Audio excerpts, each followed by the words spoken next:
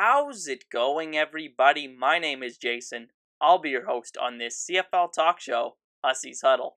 In this video, we'll be talking about 6 CFL free agents that are still unsigned that can make a difference this coming season. But really quickly, before we get started, if you want to support the channel, the best way to do it is by hitting that like button or subscribing to Hussey's Huddle for more CFL content just like this. I really appreciate all the support lately, guys, once again.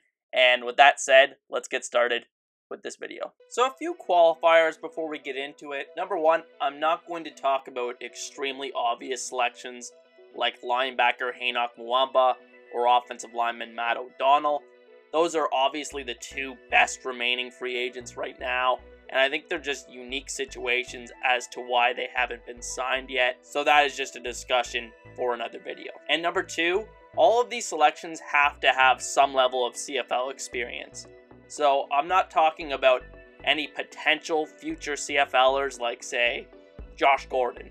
I don't know, just throwing it out there. And with that said, kicking off our list with a guy I haven't always been the biggest fan of, and that's quarterback McLeod Bethel Thompson. Despite my criticisms of empty stats, Bethel Thompson has absolutely proved that he can play at the CFL level. I think he stays a free agent for a while and waits for a team to suffer a quarterback injury. This would give him, in my opinion, the most potential leverage. Ultimately, McLeod Bethel Thompson, if he ends up in the right situation, say if Mike Riley gets injured or Bo Levi Mitchell gets injured in Calgary, say one of those things happens, a team needs an immediate starter with CFL experience, McLeod Bethel Thompson is the best available option on the market, and I don't think anybody can really deny that right now. At number 2 on this list, I'm going with a guy that I felt has been dealt a raw deal with injuries over his young career, and that's offensive lineman Tyler Johnstone. Montreal once spent first-round selection on Johnstone back in 2018, with the former Oregon Duck possessing the mobility and length to play the tackle position. Unfortunately, he only started 5 games for the Owls, and the team appears ready to move on after signing Jason Lauzon-Seguin in free agency. The right tackle has suffered several devastating injuries and hasn't looked great in terms of his pass blocking in limited action, but has tremendous potential as the rare Canadian talent that can be a starter at tackle. CFL teams are handing out 1-year contracts anyway, so why not roll the dice on a guy like Johnstone, who is a low-risk, high-reward type of proposition? I think BC is a team that makes a lot of sense for Johnstone. My selection at number 3 is Johnstone's former teammate, Taylor Loeffler. If not for injuries, Loeffler might just be the best safety in the CFL right now. But unfortunately, injuries, especially ones to his knee, have derailed what could have been a Hall of Fame career trajectory. Loeffler made the All-Star team in each of his first 3 seasons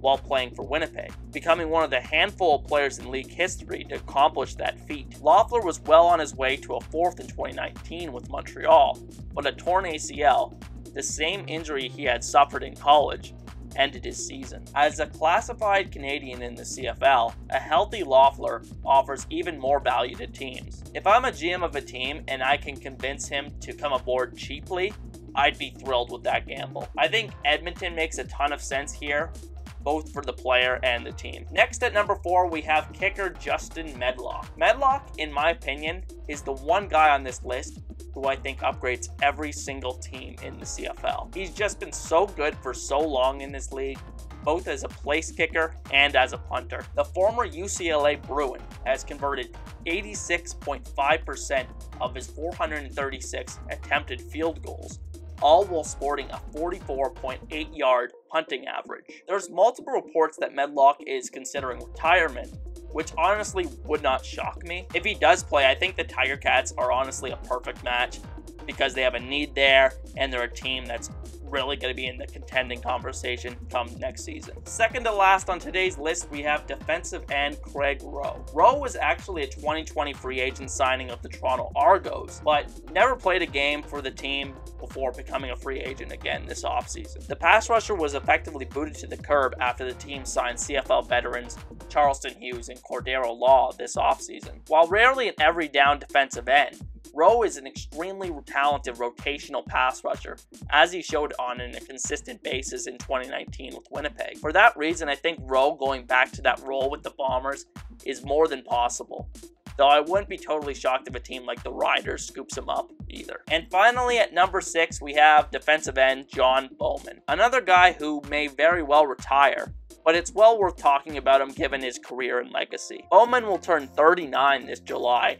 and will not be coming back to Montreal after spending 14 freaking seasons with the team while putting up 133 career sacks.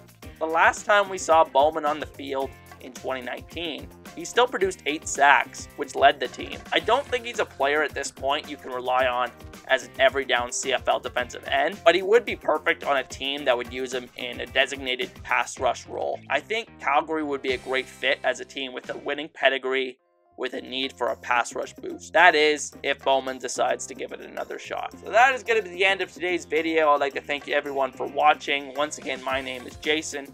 If you want to support the channel, the best way to do it is by hitting that like button or subscribing to Hussey's Huddle for more CFL content just like this. Thanks again for watching, guys. Appreciate it. I'll see you guys next time.